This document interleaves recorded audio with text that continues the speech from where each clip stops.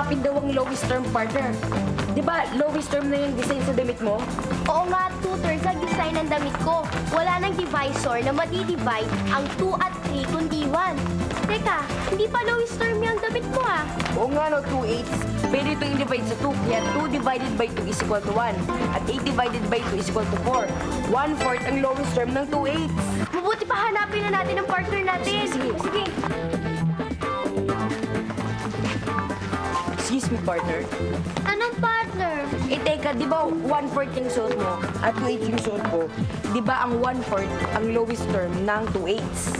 Ah, ganun ba? Hindi kasi ako marunong kumuha ng lowest term eh.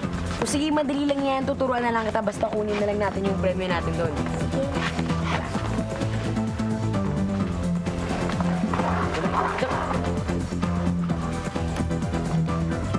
Okay.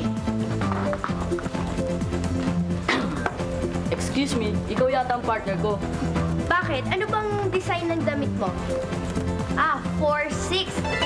Eh di ba, ang 4 at 6 ay pwede pang i-divide sa 2. Eh di 4 divided by 2 is 2. 6 divided by 2 is 3. 2/3 nga ang lowest term ng 4/6.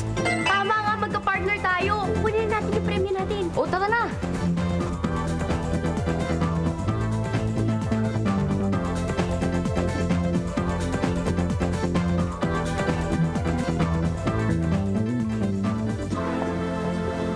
Mukhang handang-handa na nga si Joey sa susunod nilang lesson na lowest term.